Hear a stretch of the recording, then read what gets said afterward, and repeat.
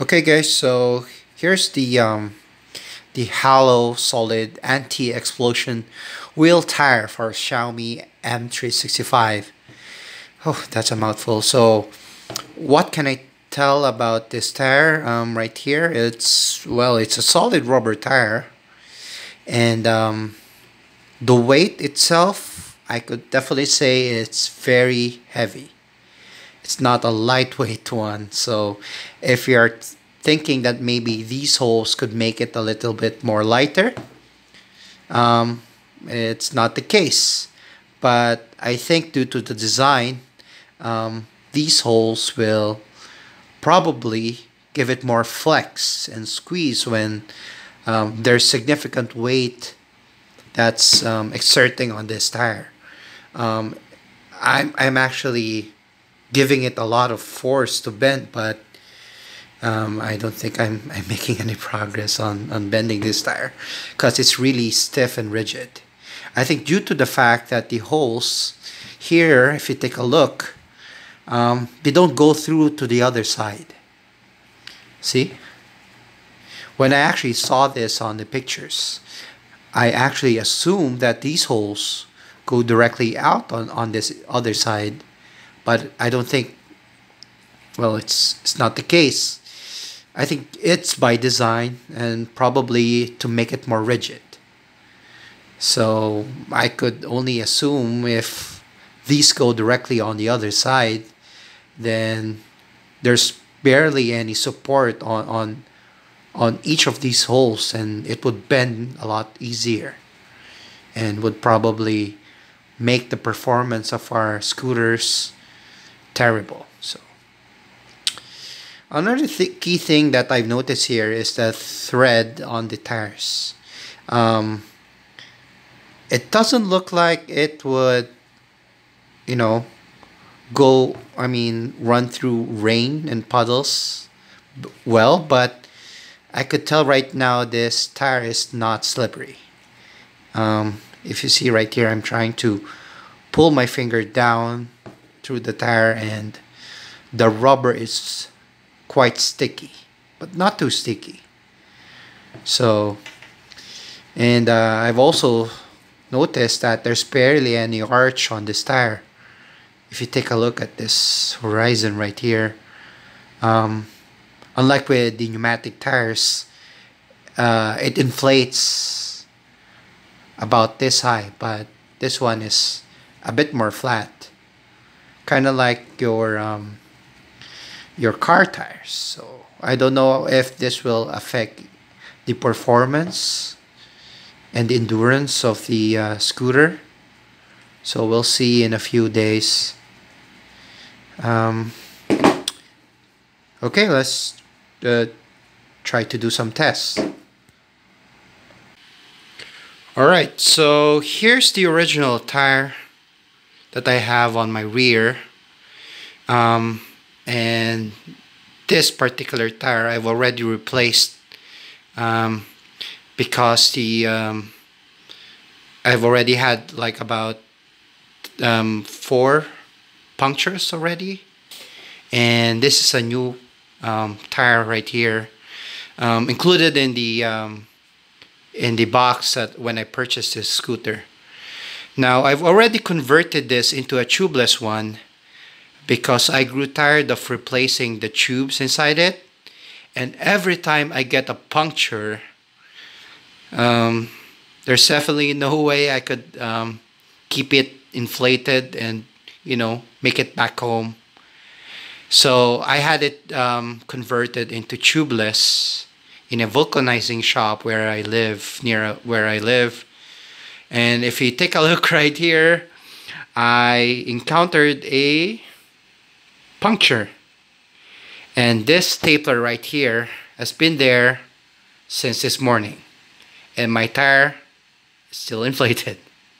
So I think this is one of the benefits of having a tubeless tire, is that when a puncture penetrates your tire, and if it has if it's too small, it's small enough, then the air barely goes out. Unlike with the tubeless, I mean with the tube one, if there's a puncture, then it pops from within and you get a flat tire. So this one has been there since this morning. Imagine that. So I don't know if I pull this one out, if it will deflate. I'm not going to try that right now. But what I'm going to do is I'm going to do some tests on this one. First, I'm going to let it bounce and record that and compare it with the bounce with the solid one. So, and see the difference between those. Alright, so see you in a bit. Alright, so I've already taken out the original tire. And I'm going to do a drop test. And so that we could gauge on how bouncy the pneumatic tires are and why pneumatic tires are still the best. So we'll see if the solid tires perform, if not close, to air-filled ones. I haven't taken out the disc brake. I don't think it will break if I drop this one. So I'm gonna drop this as control. I'm gonna drop this high and see how high it will bounce. All right, ready? 1, 2, 3. You see right there, it bounces like a basketball. And let me try that again.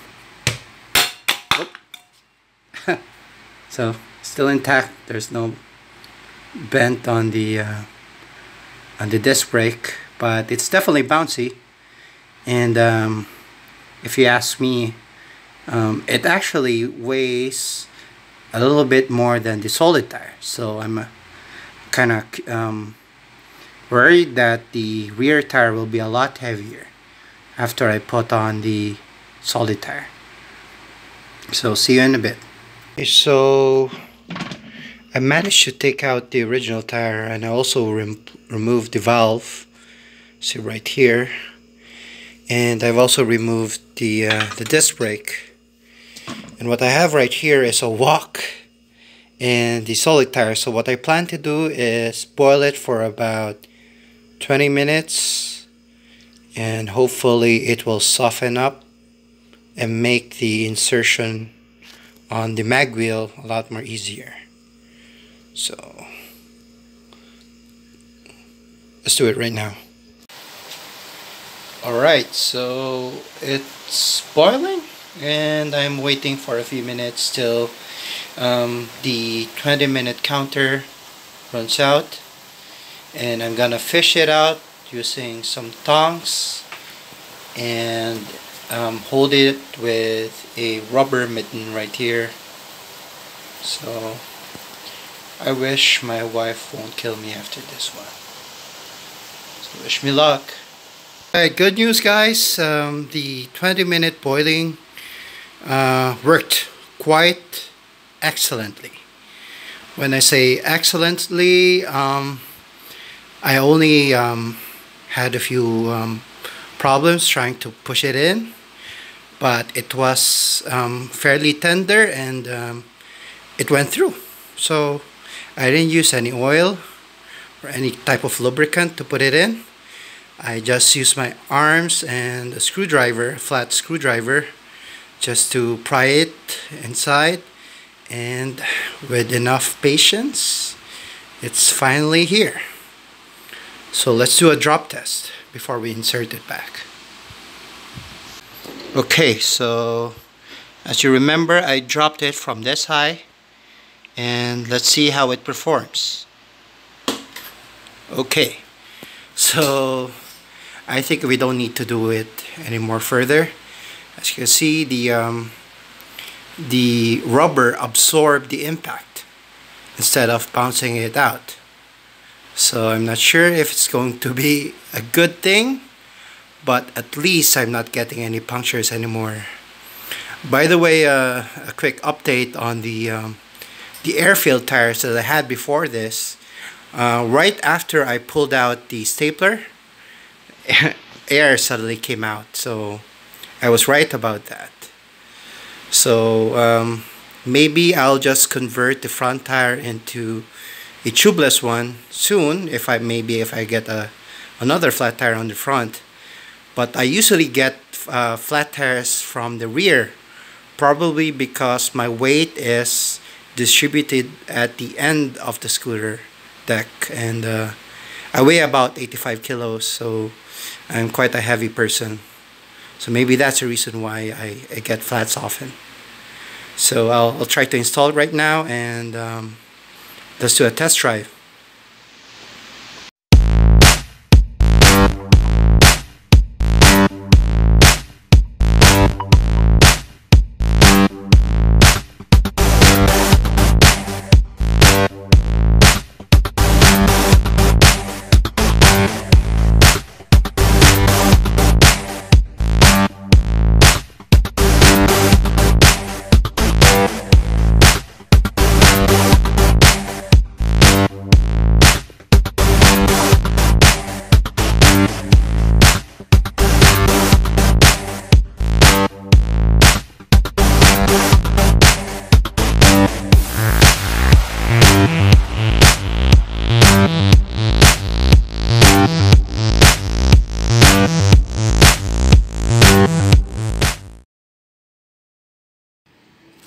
Okay guys, so you've seen the tires in action, and I just want to share my thoughts on it. Um, well, I usually drive from my house to my workplace, and it usually takes about 5.5 kilometers on each end. Um, I usually drive from my house to the bus station. That's about 4.5 kilometers, and then I take the bus and I drop off to the bus stop, and I drive another kilometer to my workplace. So that is my usual commute. And whenever I drive from in the morning and I have 100% charge, I usually get about 72 to 70% battery left. And when I checked it today, I noticed that I only have 65% left. So that's about 6% lesser than what I usually get during my mornings. And on my drive on the way home, unfortunately, it's sort of a holiday today since it's Valentine's, and it's traffic everywhere, and I also came home very late, so I had to drive about additional 2 kilometers more than my usual travel back home. And I still get about 22% left in my scooter. So would I say that the battery endurance decreased? I would say yes. Maybe because this particular tire, when we did the drop test, the tires absorb the impact. So I guess that also contributes to poorer performance than the stock ones. Um, would I say that it's a deal breaker? I don't think so, because I guess depending on the weight of the driver. Remember, I weigh about 85 kilos, and I'm a bit of a chubby guy. So if you have a very light build, I think the solid tires will be the best for you. But if you're heavier than I am, maybe 90 kilos upwards, then it will be a very rough ride. Um, if you drive along an asphalt road, usually in the highways or the main roads, the solid tires drive flawlessly. You wouldn't even notice that you're riding on a solid tire. So that's definitely a plus. By the way, if you didn't catch my earlier recording, I left the front tire as a pneumatic one, and the rear tire into a solid one, because I usually get flat tires from the rear.